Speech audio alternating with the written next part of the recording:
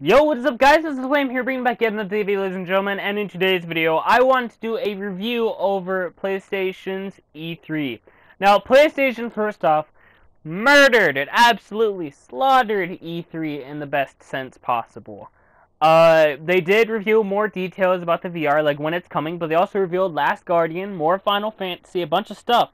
They did have a really small time slot to showcase this in, and then they're going to be doing more of the, I believe it's called live cast. They're going to be doing that tomorrow, and then I think they're doing it the day after tomorrow as well. I do believe it is 6 p.m., so make sure to go check it out. It'll be 6 p.m. Eastern, Pacific time. Yeah, it's Pacific time that I think it starts at 6 p.m. So, I hope they show a lot more stuff. They didn't show No Man's Sky, but one of the biggest things they revealed was God of War. And I have not been a big God of War fan. I've played them just because I liked, PlayStation and Sony. So I decided to go and give them a try. I still really loved it. It's on my PS3. I haven't really gone back to it, though, because I think I might have had to sell it to buy, like, Last of Us or something like that. And it was kind of a bummer, so I hope I get the remastered editions. I do believe they're there for PS4. I hope I can I can get them back and play them again, because the new God of War that's released looks really, really, really cool. It looks like Kratos had a son and stuff. So that's one of the biggest E3 highlights. On PlayStation's channel, they also have a bunch of other things, too. On PlayStation's YouTube channel, they have The Last Guardian. They showed more about that. It was a release date. A lot of October things. There's Days Gone. There's the Hideo Kojima project, which is actually called, if I can find it right now, which it's not popping up. It had this really odd title to it. I will give you that. Days Gone is... I don't know. It's weird. It was very, very, very good though. The one that Hideo Kojima is now starting up has Norman Reedus in it. Everybody was freaking out because I think we all, deep in our mind, knew that Silent Hill was canceled. But Silent Hill, that's kind of what it looked like it was happening. It was really weird and cryptic though. Like, they didn't show a whole lot about it, which is kind of confusing. Maybe we could see more about it tomorrow. There's going to be a bunch more things revealed. We also got to see Infinite Warfare a little bit more. We got to see Modern Warfare Remastered a little bit more. Once again, we still have like 2 days left of coverage after this day. So, just be ready. I also showed Farpoint, which was kind of like a weird VR game that looks like you're in Mars, and it's interesting. They showed more about Horizon Zero Dawn, and they showed...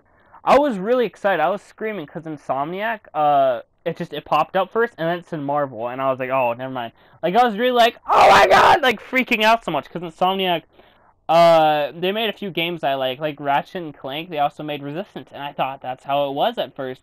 And then they showed all of a sudden Spider-Man. And I really don't care for superheroes that much. I love Deadpool. I would not play any games related to superheroes though, unless it was like Lego Marvel or something like that. Some along those lines, Adventure. So it's kind of meh. Detroit Become Human. They showcased that too. That looks really cool. They still don't have a whole lot about that. Last E3, I do believe, they had showcased a trailer that had actually showed more stuff, and it had, I can't remember the actor's name, but it looks like she was from Beyond Two Souls. But it was just like really familiar character faces. Now it's kind of, I don't know, they're just kind of formulating a plot. We don't exactly know what the plot is, but they're formulating it. So the Norman Reedus one, I still can't quite find, which is kind of a bummer. Resident Evil 7 Biohazard, which is another game that can be played all throughout VR, I do believe. There's a demo for it. I haven't found it yet, so maybe I can go and play that whenever the time does come for that. Let's see here. Crash Bandicoot's going to be revised. I was never a fan of Crash Bandicoot because I was never really born in that era to play a bunch of Crash Bandicoot games, but I would love to go and test it out and see how they look. Final Fantasy, not a big fan of that, but still I know a bunch of other people are, so I'm covering it as of this moment because it's pretty big.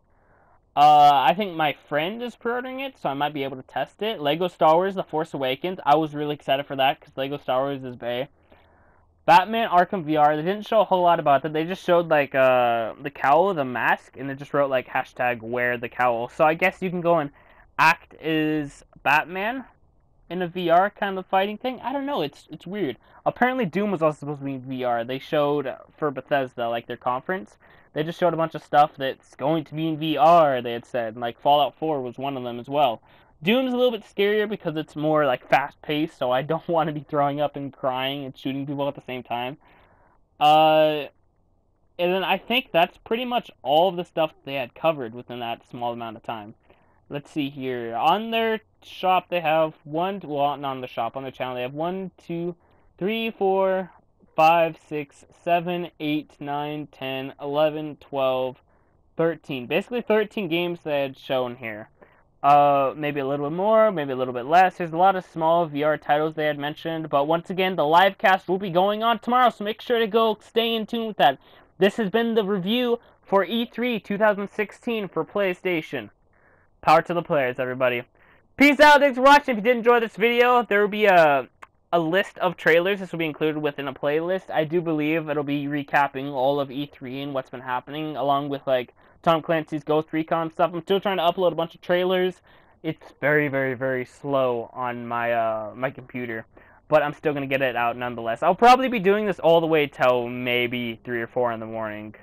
So, I don't know. We'll see. Crazy week, but hope you guys enjoyed the video. That's the Flame, and I'm out. Thanks for watching.